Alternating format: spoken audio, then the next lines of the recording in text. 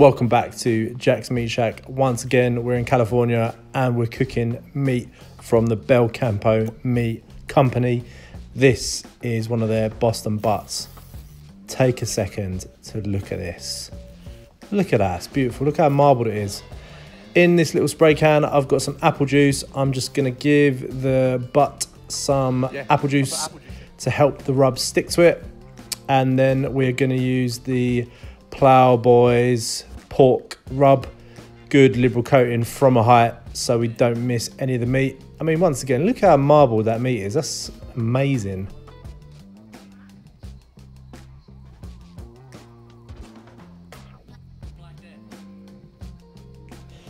Don't be shy with your rub. This is a big bit of meat, 5 kilos in fact.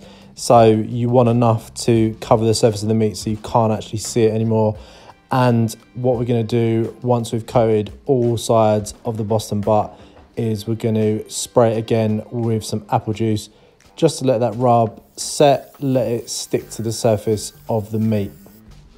You may have noticed I'm using the one-handed method, one hand glove, the other hand not.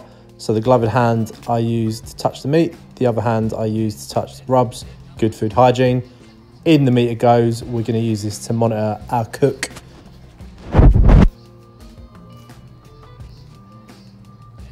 We're going to cook this indirect on the Kamado Joe Classic 2. I'm just getting the mother-in-law to open the lid to show her how easy it is to use this thing and getting her to close it again, just like so. During the cook, every hour, I'm going to open up the lid like so, get my little spray bottle full of apple juice and give the pork a little spritz just to help it stay moist. This pork took 8 hours to cook at 135 degrees. Then I let it rest for a good hour in a cool box. So keep your pork moist. Apple juice is your friend. You can use stock or any other liquid. I quite like apple juice because it gives a nice sweet taste to the pork. And as I mentioned, after about 8 hours of smoke, we're going to take this little pork butt off, put it in our little foil pan here, wrap it in some foil, and then we're going to put it in a cool box to rest. This is going to help your meat relax. You think if you're in a nice warm house and all of a sudden you go somewhere freezing cold, you start to clench up, don't you? And you're like, oh, it's cold.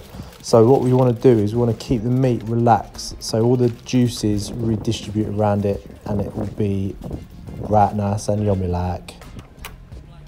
Now another, it's pressurized. As mentioned, cool box time. Get your cool box, plop your meat in the cool box and close the lid, and then in about an hour's time we'll be ready to pull this thing apart.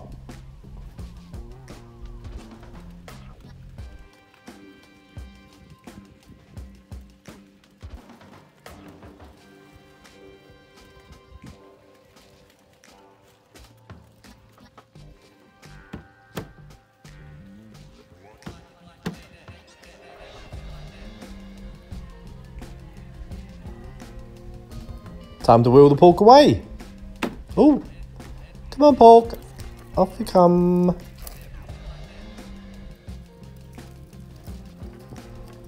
Nine hours after we started the cooking process, let's see if this pork is done. Oh yes, that's a good sign. That shoulder blade has just come right out. The meat is falling off. Don't, for the life of you, throw these juices away. Keep them.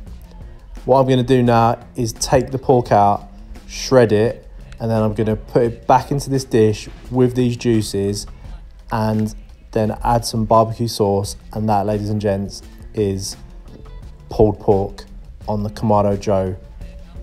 I mean, check out those juices. You don't want to waste them. Full of flavour.